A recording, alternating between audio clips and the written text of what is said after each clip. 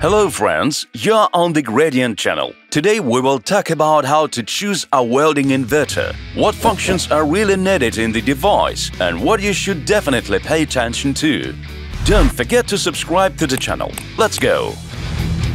And of course friends, on our website gradientua.com you will find an assortment of torches and torch accessories, welding protection products and many other items. The link is in the description.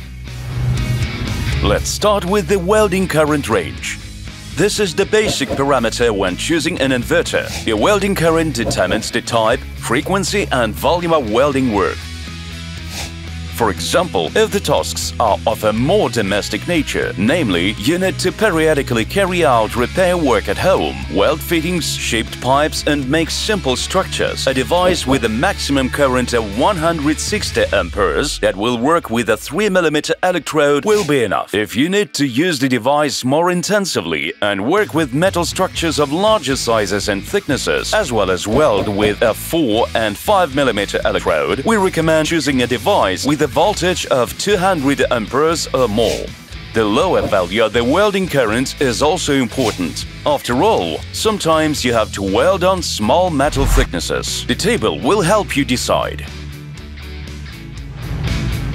Another important parameter of the inverter is the switch on time, or in other words, the duty cycle. This parameter means how long out of 10 minutes the machine will operate at the maximum welding current. For example, if the duty cycle of the machine is 40%, then out of 10 minutes of operation at maximum current, the machine will operate for 4 minutes and cool down for 6 minutes. Usually, few people work at the maximum current and even without stopping.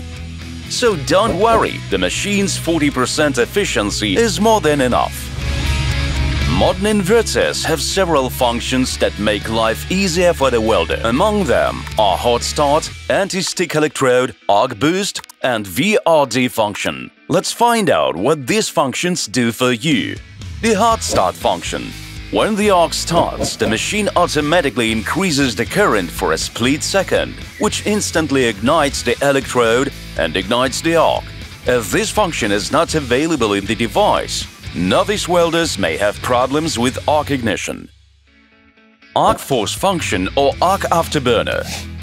If the arc goes out during welding, the arc force function automatically delivers additional pulses of current to allow the welder to work without accidentally cutting the arc. Anti-stick function or anti-stick electrode. Sometimes the electrode sticks to the metal and a short circuit occurs. It is almost impossible to detach the electrode from the workpiece at this point. The anti-stick function is activated in this case and reduces the current to a minimum. You can then easily detach the electrode from the workpiece and continue working. The current will automatically return to its original value. In addition, the VRD function is an equally useful feature. This function lowers the voltage during the machine's idle time when the machine is switched on but no welding is taking place. The function reduces the voltage to safe values for the welder, namely 12-17 volts. In this case, any touching of the electrode by the operator has no consequences for the welder. It allows the welding process to continue immediately.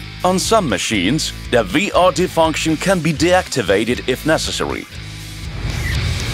In addition to the technical characteristics, it is also important to consider the ergonomics, convenience and reliability of the inverter itself and its operation. When choosing a device, pay attention to the following parameters: the shape and weight of the inverter. These indicators will be relevant during prolonged work in the workshop and during installation or high-altitude work. The presence of a digital display and the ability to conveniently change the main welding parameters will be a great advantage for the device.